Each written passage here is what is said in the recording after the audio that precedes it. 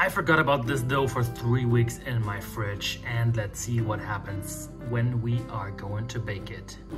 The color looks a little bit strange here on this dough. It's actually a whole wheat dough, which I made with my default recipe, which I'll be linking right here.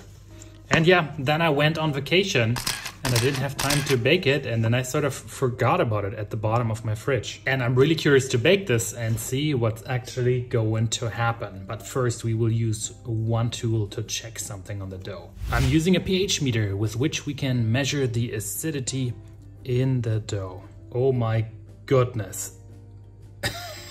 So this is a sourdough, but this has actually so much acid that we could probably dissolve a human body inside of it.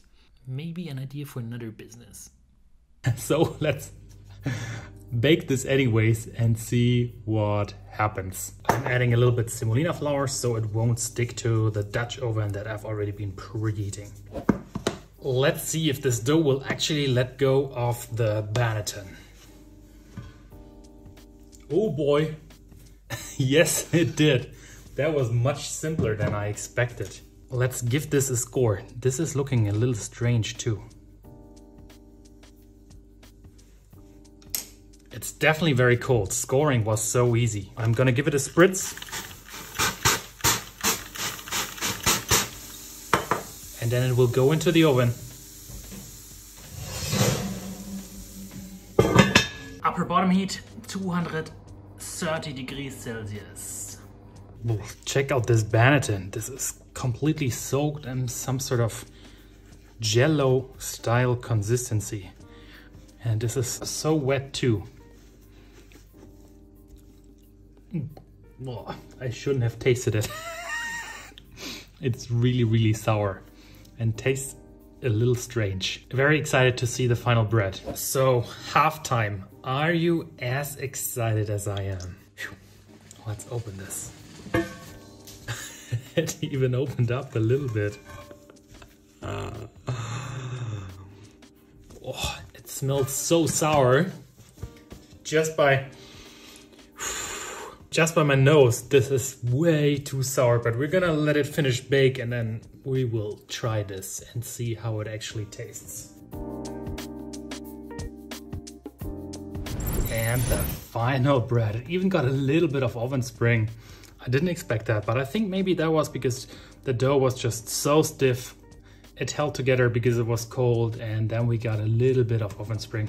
The crust formed, so it wasn't able to float outwards. Let's see how this is looking on the inside. I'm gonna cut a few slices.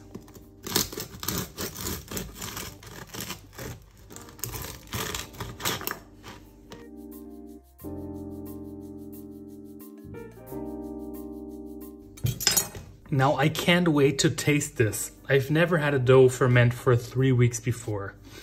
The crumb is relatively dense, but here my high hydration whole wheat dough, it's very moist.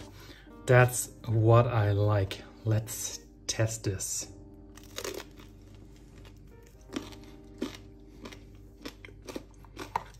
I don't know what to say. Wow. I really expected the tang to hit me in the face, but it's not that much. Maybe it is because during the baking time, a lot of the acid actually evaporated. So it's sour, yes. It has a big tang to it, but it's also hearty because it's a nice whole wheat bread. But it's not as sour as I expected it to be. So now let's quickly talk about what actually happened with the dough. My fridge was set to around 6 degrees Celsius or around 43 degrees Fahrenheit. And the lower the temperature gets, the less active the microorganisms inside of your dough are. That's why it takes a long time for food in your refrigerator to catch any mold. But me personally, I always thought that 6 degrees Celsius is already too low for the sourdough. But as this unwanted experiment has shown, both the yeast and both the bacteria is still active at this low temperature. This means for you that if you are out for way too long, then it might be that your sourdough is going to starve inside of your fridge. Of course, things are slower, but fermentation seems to continue inside of the fridge, and I think that's a really cool learning. And then secondly, we learned one really interesting thing about baking. The pH was very low of the dough.